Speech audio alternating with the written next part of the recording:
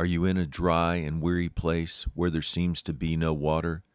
Come to the living well that will never run dry, Jesus.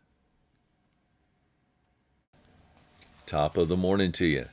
When we look at the concept of hiding place, resting place, and the secret place of God, it's all about getting away with the lover of our soul to connect. Just like vacations with spouses serve to provide refreshment by getting away from all of our usual noises of life into a place where we can have time to listen, share, and just enjoy each other's company. We need this same kind of experience with our God, away from all the distractions, putting ourselves in position to listen, receive, and obey God's Word. Psalm 91:1 says that he who dwells in the secret place of the Most High shall abide under the shadow of the Almighty. Where is the secret place and how do you get there? It's in God's presence, away from the trouble of the world. Psalm 31:20.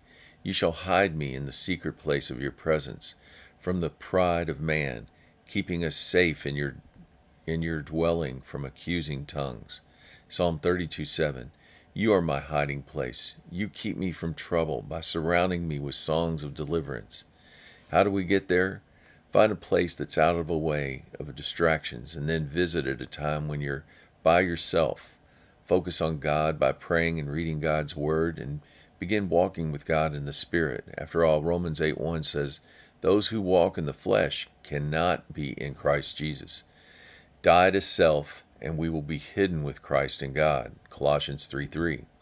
Once in, do as Zephaniah says in chapter 1, verse 7. Be silent in the presence of the Lord.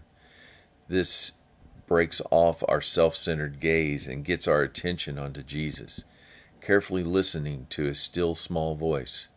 Acts 3:19 says, times of refreshing comes from the presence of the Lord. A word of encouragement. Whether we're walking around in this life in dry places where there is no water, or we're in an oasis of life lacking nothing, it's good to get away with our Lord on a daily basis in the secret place. Just get humble before him and desperate, and with an attitude described in Psalm 63:1. You, God, are my God. Earnestly I seek you. I thirst for you. My whole being longs for you.